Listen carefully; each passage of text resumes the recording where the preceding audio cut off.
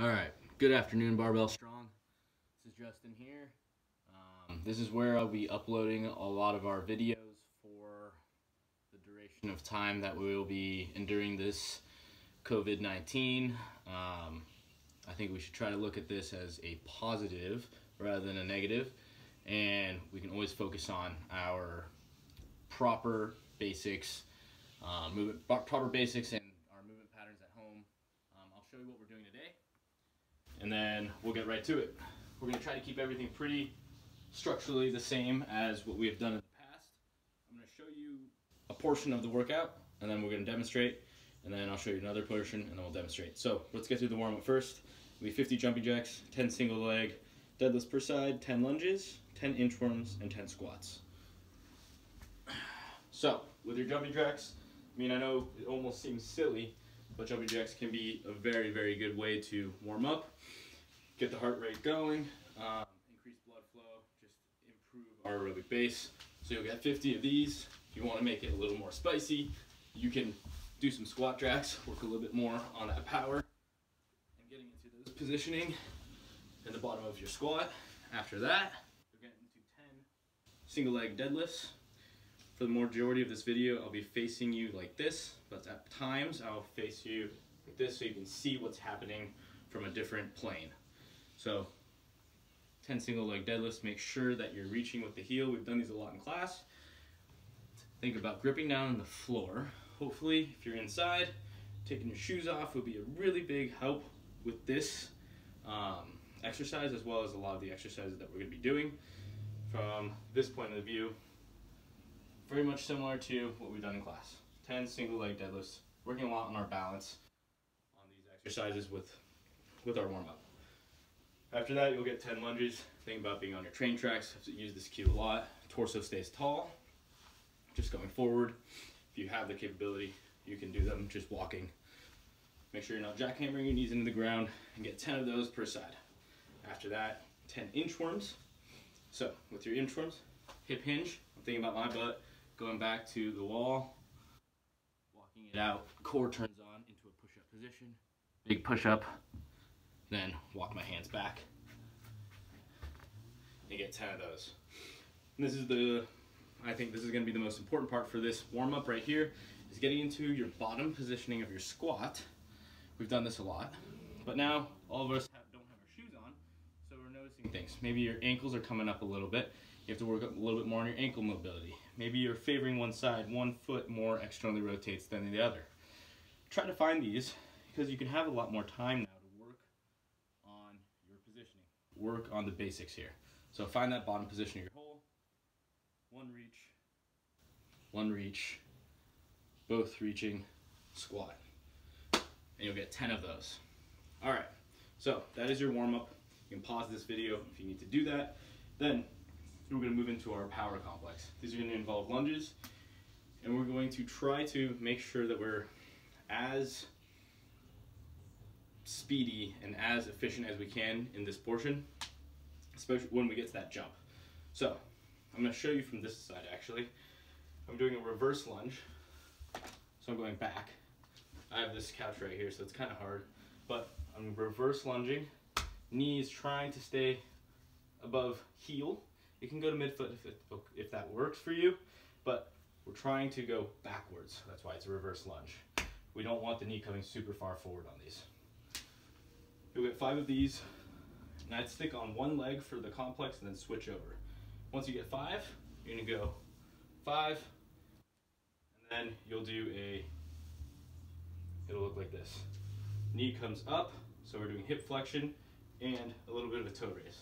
I'll show you from this angle now.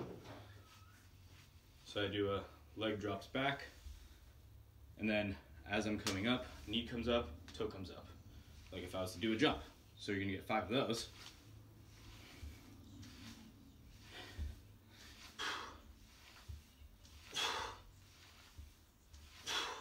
And then you'll get 5 with an actual jump. So that'll look like this. Dropping back, then resetting. Dropping back, and resetting. When you're landing, watch the knees. Make sure those are landing stacked They're not going into that valgus positioning we've talked about in class. Trying to grip down on the floor and absorb the impact with your quads and hamstrings and glutes rather than your knees or just your flat foot. So be soft when you land, if you can. I'll do a couple more just to demonstrate.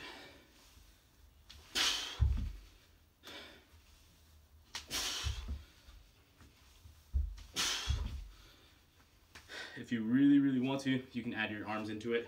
I try to. I'm not the most coordinated myself, but it'll be opposite arm, opposite leg. So showing from the other side. I do my reverse lunge, come up. I'll do a couple of them.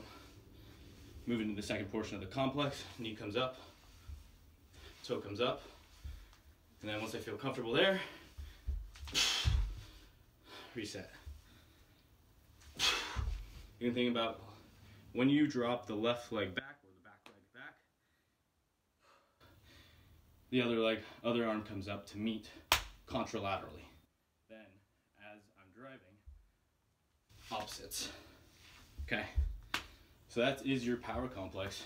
It looks like this. If you want to pause the video here, I will also be putting this workout in the comments below, as well as sending an email out to all y'all folks. So you got your warm up here.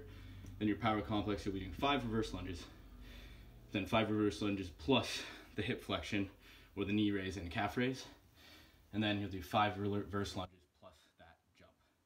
And that will be your power and speed work for the day. And now we're gonna move into push-ups. 1 set of AMRAP push-ups here, and then you'll move into, so AMRAP means as many reps as possible. Let's say you get 20 push-ups. All right, I don't think I need to show you guys these. I trust that you can all do push-ups on your knees or on your toes, or you can use a table, a couch even, if you need that assistance as well. If you're really good at push-ups, use that couch and put your feet on it so you're doing some push-ups from a declined position.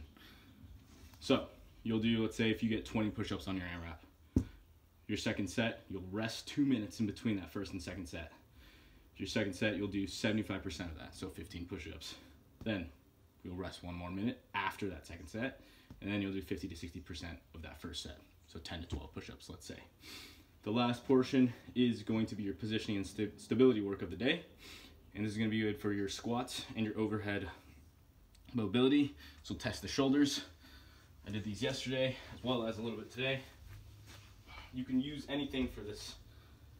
I have a barbell to my side. I'm not going to show you from this angle, but I do have that. You could use a band. If you don't have a band, you can use, if you have a foam roller, and if you don't have a foam roller, you can use a broom. My broom's in the other room, but you can imagine that this is the broom. So I'm going to put that broom on the back of my neck, just like if we were doing barbell back squats, descending into the bottom portion of my squat, okay? Wherever that may be. For some people, that might be here. For some people, that's gonna be all the way down here, okay? It's really up to where your immobilities are starting to show up. So if I'm here and my torso is really down, this is not a good position to start. Staying tall. Then you're gonna do a press. It's called the Sotts press. Opening the chest, thinking about pushing into the ceiling. Trying to keep the shoulders pinched back, even as they're extending above your head. You're gonna get 5 of those. Then you can rest it back on your traps and get 5 deep belly breaths. So I'm bracing into my belly at the bottom position of this, and then after that, stand up, drop your weight. So I'm using a foam roller for that one. I can do the same thing with a band. So, get into my positioning.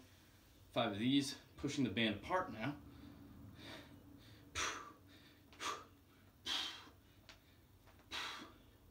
5, and then drop the band. Focus on the breathing.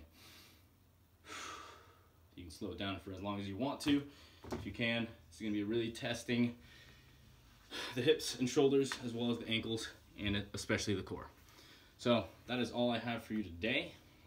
This isn't too long of a workout. I will be posting more workouts. This is the first of many. I think the next one's going to focus a little bit more on core, but I'm going to try to have some speed and power work that as much as I can so we can keep those adaptations that we're building up the whole entire quarter. And going into spring quarter, we'll see what we can be doing. All right, y'all, take care.